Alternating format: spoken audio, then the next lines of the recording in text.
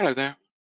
In this session, I'm going to create an installer in ESET Protect Cloud for an ESET product.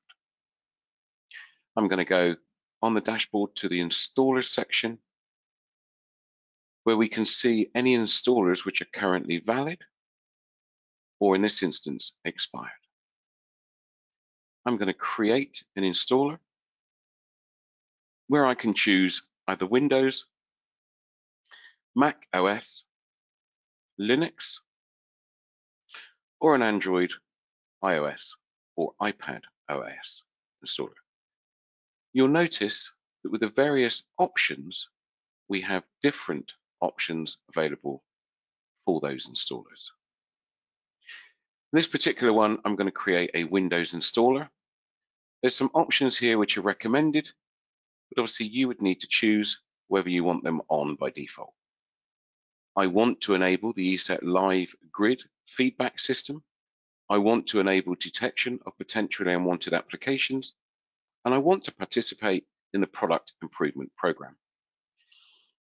If I hover the mouse over the question mark for each of these options, it'll give us an overview of what it means to leave these on. You'll also notice that we have an end user license agreement, and in this instance, we're unable to tick it or untick it because, as you'll see here, we have already accepted the end user license agreement. I have some options here. I can download this installer now, I can copy it, I can send via email, or I can customize. In this instance, I'm going to customize. When I choose customize, I get some options which I can choose down on the left-hand side. You'll notice here that I can make a choice on my distribution model here. I can either download or send the installer, or I can use the ESET remote deployment tool. I can use GPO or SCCM for deployment. I can choose what components I want to include. The management agent will need to be included by default so that this can be managed by this console.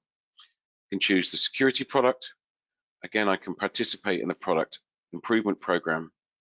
And I can choose if I want these to be parts of any groups. If I want to customize more settings, I can choose the installer name and a description. I can also attach some tags for later access.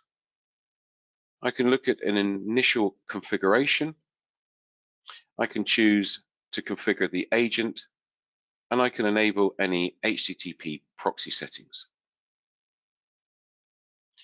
If I choose product setup, it's going to tell me what product I'm currently creating the installer for.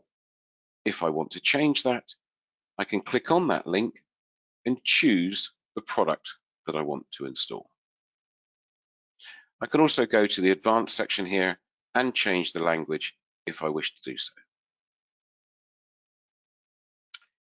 Once done, I just need to have an overview that I want to enable Live Grid, enable detection of potentially unwanted applications.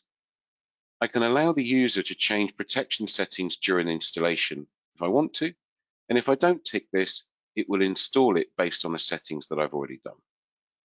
Again, the end user agreement there is already ticked, and I can customize more settings if I wish. I could embed a license into that if I wanted to do so, in which case I would see the license here. If I clicked on this, I would have a list of available licenses which were valid for this product.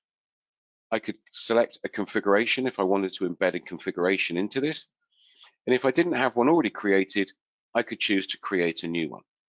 And this would be settings from within the file to enable a configuration to already be applied when I install the product.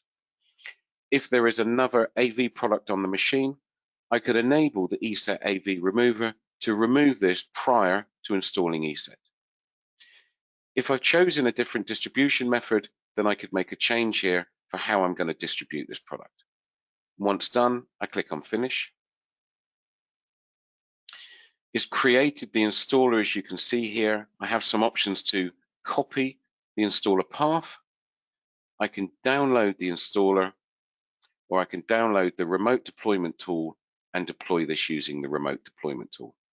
I can also send via email, where I'd need to put an email address and a name, which I would do by adding the options here. If I click Finish, we'll see this is now saved in the installers list, and we can see our creation time. And we can access this installer if we want to push this out by creating an install task onto any clients which are currently on this domain.